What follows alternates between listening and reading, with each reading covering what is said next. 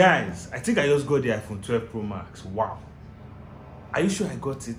Because I'm not sure myself. Find out in this video.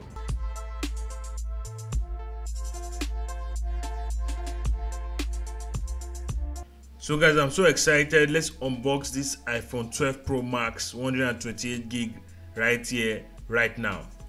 So we're going to cut out the fluff and just get right into the unboxing. Yeah, so now we're taking off the brand new plastic wrapper and then we're going to unveil the phone right now. God, wow, breathtaking.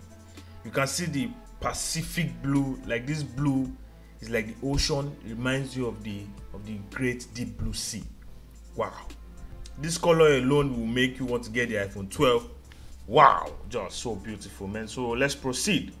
So now we have the phone out of the box. This is a 6.7-inch screen, so it is obviously bigger than the 11 Pro Max. We're going to be doing a comparison video in the future, so make sure you like this video and subscribe to see that video.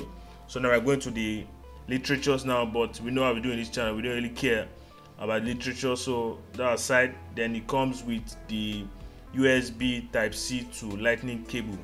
So this is everything in the box. It does not come with a brick or wall charger.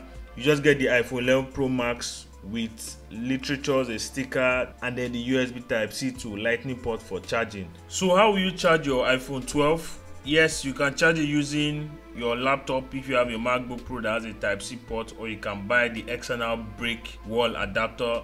That will cost you additional money. The box is a little bit lighter, and that was intentional by Apple because everybody is trying to go green. So guys, thanks for watching this video. This is a short video. Make sure you like and subscribe. See you in the next video.